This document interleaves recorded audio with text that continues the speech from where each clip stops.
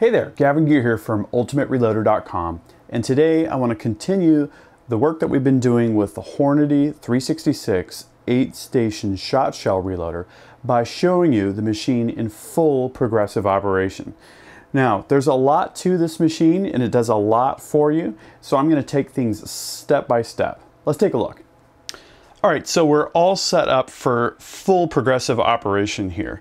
I'm reloading some Remington Gun Club 12 gauge previously fired holes, and what I wanted to do before I go into too much detail in terms of what each station is doing is cycle the press a couple times so that you can kind of visualize what happens. So I'm all ready to go here. I'm going to lower the handle, raise the handle, and each time I do that I pull the hole from the sizing station, I put it into station number 1, insert a fresh hole. This obviously hasn't been deprimed yet. That happens in the sizing station as well. If you don't need to size, that can also happen here in station number 1. And then I'm also going to take a wad, put that into the wad guide, which flips into position each time I cycle the press. We can go ahead and cycle that again. Taking things fairly slow because I'm still kind of ramping up here on the operation of the press. Fold the handle down, push the handle up, pull the sizing station hole, insert another sizing station hole, new wad into the wad guide, pull the handle again.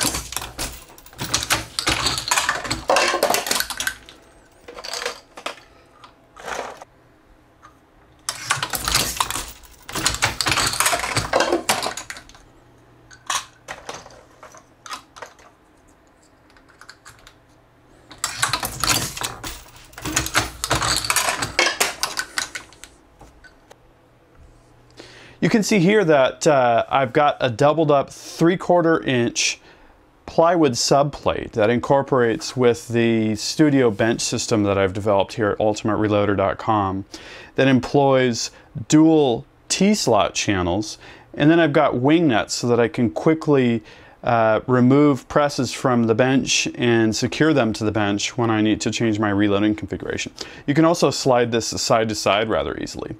One of the interesting things that I did for this Hornady 366 press is the hull ejection system, and that involves where there's a small funnel ramp down the back. The completed shell drops out into this funnel area, which is an ABS pipe and part of a funnel. There's a hole in the top of the bench, and then the completed shells are deposited into this large acro bin here. So I'll demonstrate what that looks like.